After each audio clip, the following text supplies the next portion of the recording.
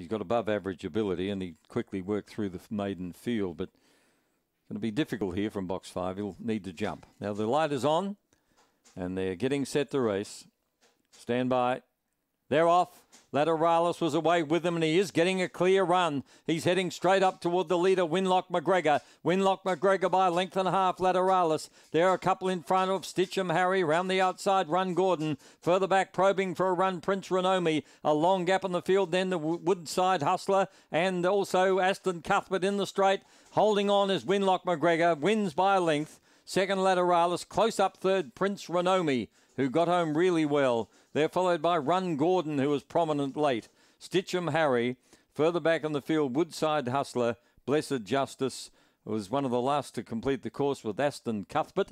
Your numbers are 4, 5, 2 and 7, and it's 23-14. A race-to-race double for Brodie Jessup. Winner scored by a length. Half a length between second and third. Looked very unlucky at Strath, this dog, when beaten by Spring Meech. Pretty hard to beat those Strath dogs on their own dunghill. And he looked to me as though he was lost, but he ran a terrific second. And today, he got straight to the front. Lateralis got there quickly. He was alongside him. And he was looking for a rails run.